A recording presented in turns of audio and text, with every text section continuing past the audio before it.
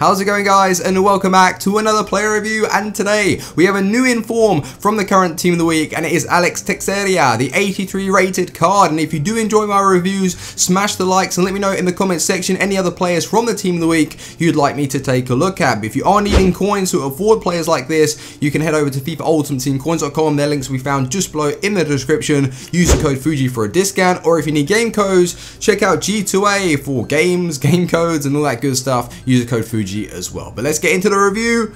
Here we go. So for this review today, I played him in a 4-2-3-1 side, and the beauty of Brazilians from Shakhtar is that there are so many of them, so hyperlink for days. But the stats on his card, he has 89 pace, 80 shot, 80 passing, 88 dribbling, 70 defending, which is really nice, and 67 physical. So in total, I played 8 games, scoring 7 goals, and I didn't get any assists. Match ratings, yeah, some games he did turn up and score some tidy goals, and then others he just dropped off a little bit. But his in-game stats look pretty nice. 88 ball control, 88 dribbling, 85 finishing, and a stat that I really want you guys to pay attention to, which I'm going to touch on when we go into the clips. It's 72 strength and 86 balance. But yeah, he's got high attacking work rates, which he's very much like a direct player anyway. He's not going to support the play too much. He wants to get up there in front of goal and to bang them in. 4-star skills, 4-star weak vet. And if you want to pause the video to check his in-game stats out further, do it now. But we want to go to the pitch to see what he's like. Let's go. So I spent 174,000 coins on the card last night, and yes, that is very, very expensive. I liked his non-inform, but I felt with that card there was room for improvement in a few areas, and with the inform being released,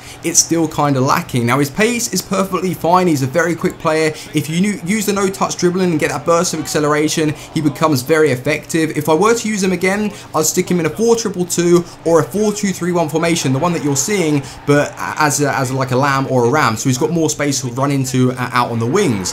His dribbling is perfectly fine. He's very responsive with the skill moves. His ball control is awesome, but when it comes to actually strength on the ball, like his stats were saying, he's got good balance and good strength. So I guess maybe he could hold off a few players here and there, but again, he's not the strongest and he's not the tallest, so he is going to get bullied. So if you're not quick enough to maybe flick the stick past your opponent's defender, yes, he's going to get pushed down to the ground a lot. So just keep that in mind. But when he's through on goal, this was kind of like a little touchy subject with him. He could either score absolute bangers, and what I was finding effective with him was to shoot a cross goal, because his finesse shots aren't the best as he's got low curve, but don't get me wrong, you can still score them. So yeah, like his shooting, I would have hoped that it was a little better than what it is on the card. And for 174,000 coins that you're actually spending, yeah, it's kind of a letdown really. If you're buying Alex Teixeira for someone that's going to support the cam role and dictate the play, then don't buy him. You're picking him up for I guess a player that's more direct in his play. He wants to push up, you pass the ball to him, you go on a skill run,